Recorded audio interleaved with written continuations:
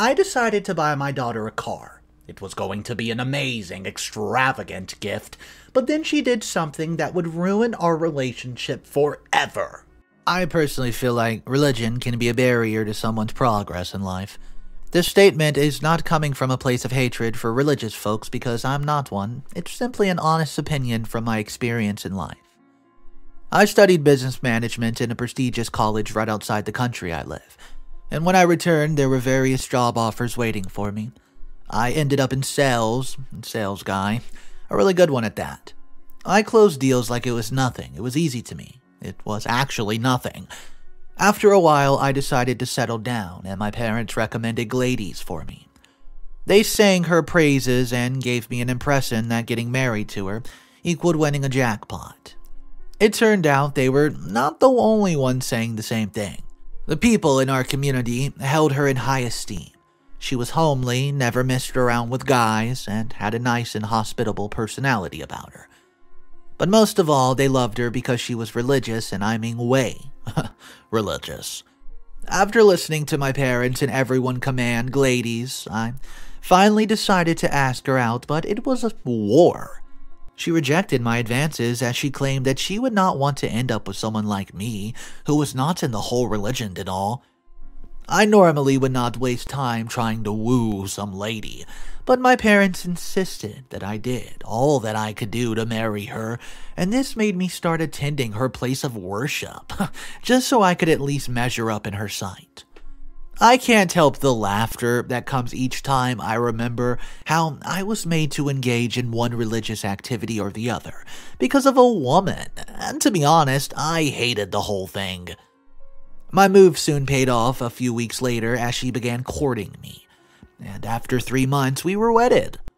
I immediately quit the whole religious activities once we finally tied the knot, and they'd served their purpose. It turned out that my wife was actually the things which they had said she was.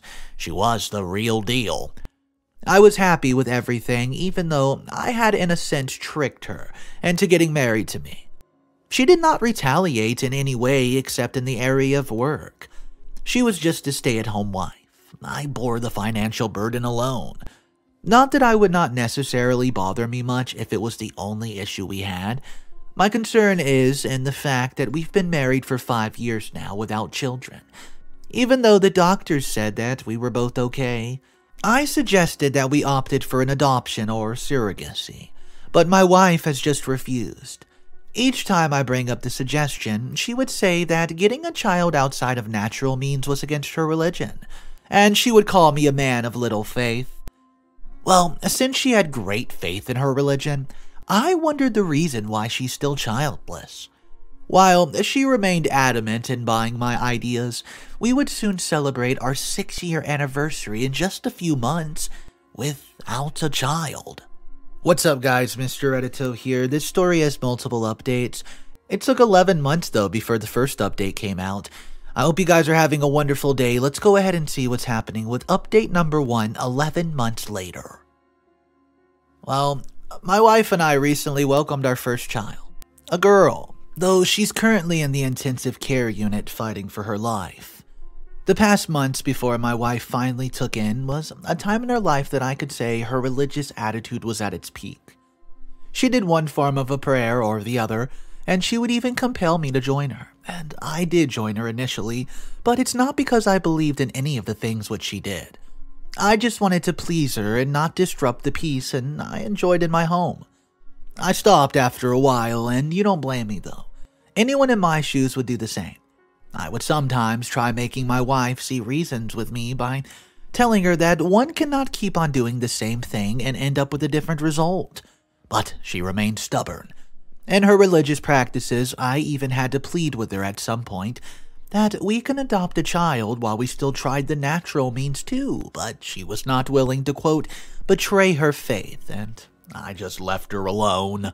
If it were some other husbands who were desperate for children or who had little regard for their wives, they would get another lady pregnant and nobody would do a thing about it, but that was not me. Though I was not religious, I had a form of morality. My wife's faith finally paid off when she got pregnant 8 months ago, And though it was a win for both of us, she acted like she was the protagonist while I was the villain. She would not let me hear the end of it, and she would use every opportunity she had to give me a sermon on how it pays to be a persistent person and all. She just rubbed it in my face. Once word got out that she'd taken in her brethren from the church, took turns to individually pay us visits. They all said the same thing about holding on to the end. They used the opportunity to try to get me over to the religious side, but I'm not so easily moved. I would agree that my wife's journey to pregnancy was really a story to tell, but I'm not alluding it to be the result of any religious activity whatsoever. She had been performing the religious activity for years, and it finally worked out now. Why did it not work then? The pregnancy seemed to strengthen my wife's resolves to hold strongly to her religion, even though she had faced complications with the pregnancy. We had gone for a scan, and it was revealed that she was pregnant with twins, a boy and a girl. We began making arrangements for the both of them until she began bleeding profusely one morning on the 8th month of her pregnancy. I rushed her to the hospital, and the doctor said that both her life and that of the babies were in grave danger. She needed to be operated upon immediately. Well, after a while, the doctors informed me that only 2 individuals would be saved, and so I had to choose. I ended up choosing my wife and our daughter. The operation was over after about 5 hours, and our daughter was born premature. She had to be placed in the incubator. My wife's church folks soon got the news that she was in the hospital and had battled for her life. They paid us a visit at the hospital and started with the whole religious shenanigans. I walked out on them. I knew that I was obviously going to get offended if I sat down there listening to their talk, because just a while ago, they had claimed that my wife's faith was the reason behind her getting pregnant. So was her faith now responsible for the complications which she had during childbirth? Was her faith now responsible for the death of our child and the other being born prematurely? I concluded that these guys were confused. If I had any inclination before then to tilt towards religion a bit, it certainly died off now. Somehow, if care's not taken, I'll soon confront these folks to stay away from my family. What's up, guys? Mr. Reddito here. So, this next update takes place a long time in the future. So let's go ahead and see what's happening 15 years later. Update number 2. 15 years have gone by since my last post, and her daughter's all grown up and in high school, but she's currently suspended for 2 weeks. It's just been one problem after the other. Unlike her mother, though, who religion may take the issue of morality a bit serious, our daughter's wild. She had no interest in religion, which her mother practiced, and though I don't have issues with someone who's not into religion, as I'm not religious either, I sometimes wonder if religion would have installed in our daughter just a bit of sense of morality. We had changed schools for her because of complaints here and there, but her attitude just remained the same. If it was not hanging with the wrong company, it was engaging in a fight or something else. I'd clearly warned her when we got this new school that this was going to be the last school we would be able to change her to. I made her understand that if she messed this opportunity up, then she could kiss her education goodbye. But my warning fell on deaf ears. I got a call one afternoon from her school principal to report the school. On getting to the principal's office, I found my daughter seated there. I just knew that she had done it again. The principal began rehearsing how my daughter had confronted a teacher who tried appealing to her to quit distracting the other students while lessons are being going on.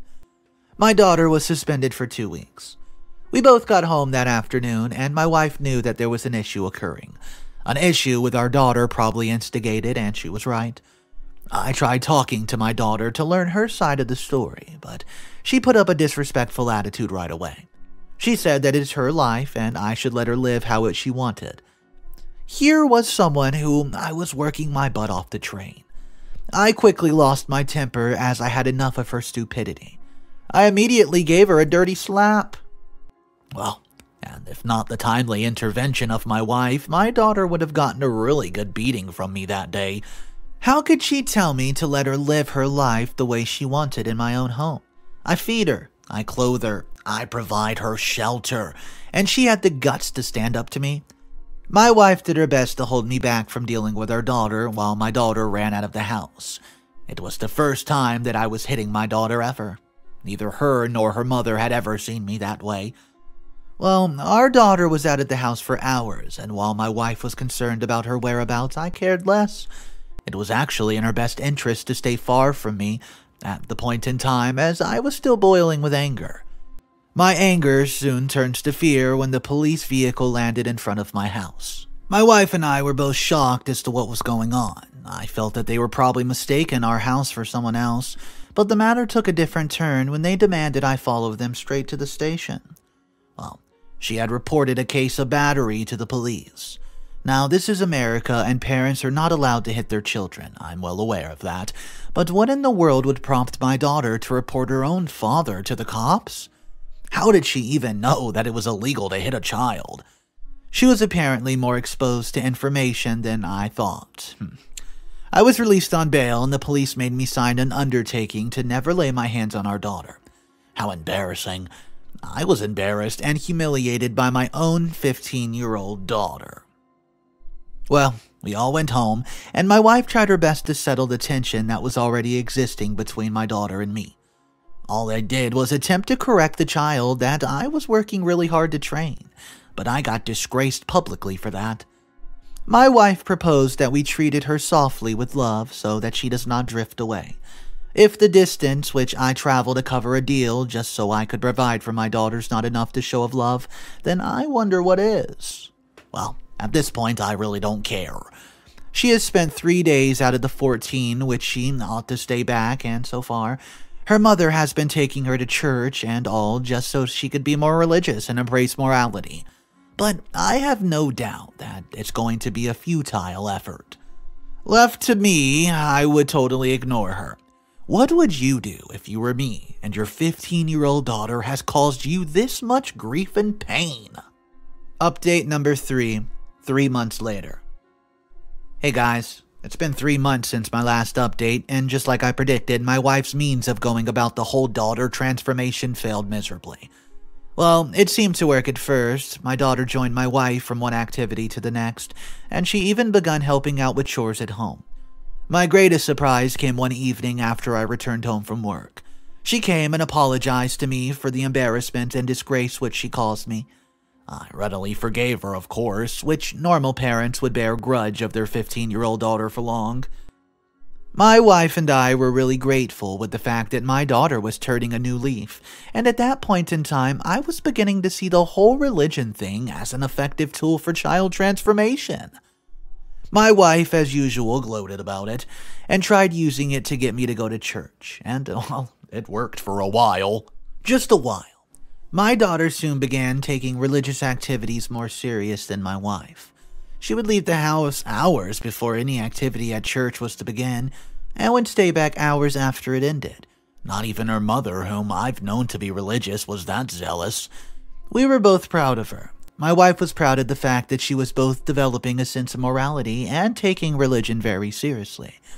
While I was glad that she was no longer giving us issues, I resumed paying her college fund, which I'd opened up for her since she was a toddler, but stopped the payment once she reported me to the police. 3 weeks into this, her newfound faith, my wife and I received a call from her pastor to come down to the church on one Saturday evening. I usually would not attend, and my wife knew it, but she pleaded with me to not ignore her pastor, who had been a huge positive influence in the life of our daughter. Well, I agreed, and we both got to church where the pastor was waiting in the office, with our daughter and a boy standing by. The boy was apparently a member of the church too. They both had their faces to the ground, and my wife screamed out in disgust as the pastor told us that he caught my daughter and the both having intercourse in the sanctuary. I had to hold myself from collapsing as I felt really dizzy. It turned out the morale facade which she had put up was just that, a facade. It was all a lie. She wasn't really having any zeal for religion, neither did she have any sense of morality. Who would have a sense of morality and still sleep with an individual right there in the church? In essence, there was really no such thing as religion between an effective tool for child upbringing, as my wife and her people had claimed. Our daughter, who was a virgin before being suspended, lost her virginity in the church while being reformed. Right now, the only thing I could call religion is, it provides cover for individuals to indulge in immorality. All the time my daughter went hours ahead to a religious activity, and all the times when she stayed back long after it was over, she uses and engaging in practices of sex. I can't really remember most of the things which my wife's pastor said that day. I was too embarrassed and angry to listen. I stormed out of the office, leaving my wife and daughter behind. Though I'm angry, I'm somewhat pleased that my wife was equally there in the office that day to see for herself what religion had done to her daughter. That would make her see reason in the next line of action which I would take. Update number 4, 4 months later. So it's been 4 months since my last update, and my daughter's gradually turning into an online influencer. She makes content for ladies online. You're probably asking how she turned from a trouble-creating child to a content creator who has an ever-growing fan base. Well, immediately after the saga of the church, I banned my wife and daughter from going there or relating with them. I threatened to throw both of them out of the house, and they went against my orders it would happen. I could not beat my daughter, neither could I raise my hand on my wife, but I could send them out the house in less than a few days. Her church folks soon began visiting us to inquire why we suddenly became absent from the church, though they knew that it had something to do with my daughter losing her virginity there. I told them my mind, and they tried in vain to make me change it. After all was said and done, their pastor finally visited us himself. He claimed he was on a mission to restore my daughter. I was not willing to have my daughter go through any form of restoration. It always ends in problem. My wife finally began losing color simply because I stopped her from associating with those religious folk. I even banned her from engaging in her religious activities in the house. I began looking for a job for her because I felt she would not have time to miss that religion nonsense if she actually had a job. Besides, it was high time she had one. Things began to go amiss in my relationship with my wife. She did her best to hide the fact that she was hurt, but it was showing. When we made love, she was mentally and emotionally absent. My daughter, on the other hand, had resumed school, but I took away her allowances. I began to soften with time, and I soon permitted my wife to rejoin her people if she wanted to. But my daughter was strictly off limits. My daughter was still not allowed and would never be allowed to rejoin them, as there was every tendency she would run back to the boy who was a member of the church, and still sought every opportunity to link up with her. My daughter remained calm for the next few weeks. There was no problem in school or at home, and my wife soon suggested that we got her a phone to get her mind occupied with other things that did not relate with her lover. I saw sense in this suggestion, and we soon got her a phone. Well, this is the era of social media, right? And soon she found herself on various social media platforms. She got on the TikTok and began creating girly content, makeup and stuff. It started as a joke, but soon she began growing popular, and then around school, she would make a video in less than 30 minutes. It would go viral. My wife and I were impressed. It could prove useful along the run. I mean, having a daughter this popular figure is something that every parent would love. I know I do. What's up, everybody? Mr. Reddito here. So there's 2 more updates that was written by OP. The next update did not come out for several months, and everybody just assumed it was over there. However, update 5 might have some things in it you did not see coming. If you're enjoying this saga story, guys, go ahead and click that subscribe button, and let's see what's going on with update number 5. 6 long months have gone by. I'm sorry for the long update, but quickly, I'm currently jobless and heading home, where I plan on dealing with my daughter in the best legal way possible. My daughter recently turned 17 years of age 4 months ago, and for the first time in years we celebrated her birthday, even though things were beginning to get tough for us in every sense of the word. She posted certain video clips from the party on her TikTok page, and as usual she gathered some likes. A few days after the party celebration, we started experiencing some real financial difficulties that only grew worse. Bills started piling up, and if there was any other person assisting in sharing the financial burden, then it wouldn't have been so bad. But my wife was far too religious to work. Besides, getting a job was somewhat difficult. I tried my best, but my sales began to depreciate, and for a salesman whose increase in profit depended on what he sold, it meant that I was a serious financial mess. It was around that time that my wife suggested we approached her people for financial assistance. I blatantly refused. I was not going to put myself in a position where I felt indebted to her people. Everyone in the home seemed to understand our financial dilemma, but it was just my wife and I that adapted. My daughter was still behaving like all was well. Maybe that was because her mother and I deprived ourselves of certain things just so that she could still be comfortable. She still lavished resources creating her content. I guess the celebrity lifestyle of lying to the world on camera was catching up with her, huh? It got so bad that she soon began demanding for a car to shoot her video. The request was really stupid, and that's the kind of way to say it.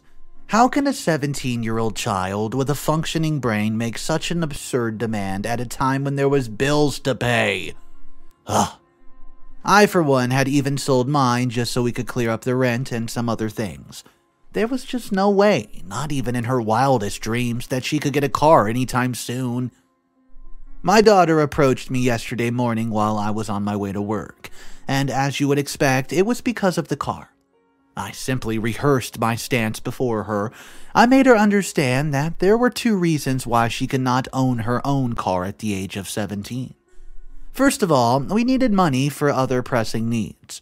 Money which was not available, and even if we had money in excess, we would still not be able to give her the car she so badly wanted, as she was still a minor, and the law considered her ineligible to drive. I was with my daughter when my boss called asking that I got to the office as soon as possible. I left my daughter that morning and headed straight to work as I was already running late. I got to work and was told that my boss had been looking for me everywhere, so I got to his office to find his wife seated with him. The whole scenario looked strange. It was the second time that his wife was coming to the office in all of 7 years that I've been working for her husband. My boss informed me that his wife had been running a hair brand for a while. It was public knowledge, though, and she wanted to sign my daughter, who was becoming a popular figure, to the brand ambassador, in a deal that was worth over $300,000. And since she was less than 18 years of age, the law states that her guardian, which happens to be me, will be the one to sign on her behalf. My boss wanted me to take the whole day to think about it and probably discuss it with my family, especially my daughter, so I could get her approval. There was nothing really to think about. My daughter's popularity was finally going to pay off. Or so I thought. I went home that day and overjoyed, even though I had the information from my daughter. I knew that seeking her consent was of no use, as she would gladly jump at the idea to represent a girly brand. I told my wife about it, though, and I asked her to keep it a secret from our daughter till the deal the day was signed and part of the money was paid. I was going to surprise my daughter with her own car while breaking the news to her. That night, my daughter still pleaded with me about getting a car, and I still turned her down. It was all part of the surprise plan. I never knew it would end up ruining things for me. My daughter left my room that night feeling angry and frustrated, and the only way she knew to take the anger out was to go to her social media. She created a video that night where she slandered her mother and me as irresponsible parents. She began pouring out our private matters to public and even went as far as bringing up the incident that happened a few years ago when I had hit her, and she got me arrested. She claimed that her mother and I both teamed up to really beat her unconscious, as though we had not thrown her out of the house or laid a finger on her ever since, because the police had issues and a strong warning to us. We deprived her of some privileges, and I left very early for the office this morning, as I wanted to sign the deal on the behalf of my daughter. I got to the office and still find the same scenario as the previous day. My boss and his wife were seated, but there was a difference. They weren't smiling. They informed me that the deal would no longer be taking place, and I was confused why. They brought out the video which my daughter had uploaded last night and showed to me, and I almost died. My boss's wife told me that the video had generated a mixed reaction from the public, with most of them calling for the head of my wife and I. They further told me that if my daughter had some other guardian or if she was of legal age, then they would have worked with her and not with me, as the public would not respond positively to that. I tried explaining to the wife of my boss that there's just a mix-up somewhere, but she was not willing to listen. After I'd spent some minutes pleading with her, it dawned on me that her mind was made up and there was no turning back. I was about to leave the office when my boss called me back in and handed over my sack letter to me. That's right, I was fired. I got lost. Yeah, I got lost all right. I lost everything in an instant.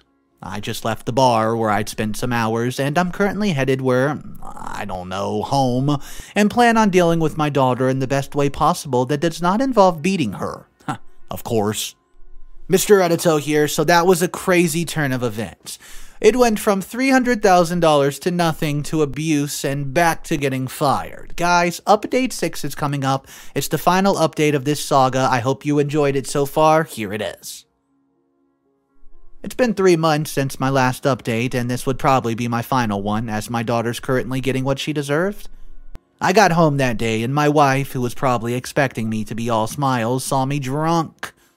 I told her that our ticket out of hardship had just been wrecked by our daughter. She was devastated, and that was the first time I would see my wife get angry. She confronted our daughter, who attested to posting a video that previous night out of anger. Neither my wife nor I knew what to do. My wife told our daughter what we had going on and we had planned to do for her, all of which were no longer going to take place because of her actions. So, I grounded my daughter and I took her phone from her for life. The very phone which she used to cost me my job. We were even. I'd lost my job and her life as a content maker was gone. And she'd lost deals that was worth hundreds of thousands of dollars. After about a week, I was absolutely broke. There was literally no money anywhere and the bills were still rising. I suddenly remembered the college trust fund which I opened for my daughter. Well, I withdrew that money without hesitation. She could kiss her college goodbye. I lifted the ban from my daughter, and a month later she was forced to go and learn all skills, as there was rarely any food at home. The moment the ban was lifted and my daughter laid her hands on her phone again, she created another video in order to debunk the first, more like a damage control technique. Well, this time around, the reaction of the masses was negative towards her. They obviously felt manipulated by her and could not trust her anymore, and that she was somehow equally lost to the fan base that she gradually built over these years. Every member of my household's now looking for how to generate income. My daughter's currently learning hairdressing, while my wife just got a job in a bookstore. It's funny because she has little time for her religious activities, as most of her time spent at her job, which doesn't really pay much. I, on the other hand, I got a call 3 days ago from a textile company. They want me to help market their product. The pay's great, and guys, I'm gonna take it. Okay guys, so this story was a lot to take in. I would like to know what you would have done if you were in OP's position. Not being religious, being surrounded by your wife who's religious, and having your daughter absolutely torment your life. Guys, please let me know how you would handle this, or if you've ever been in a similar situation, drop your story down below. Guys, if you don't know who I am, my name's Mr. Reddito, and I read stories every single day. If that's something you enjoyed and you like today's content, consider subscribing to the channel. I hope you do, and I hope I see you tomorrow. Have an amazing day, and remember one thing, guys. It's cool to be kind.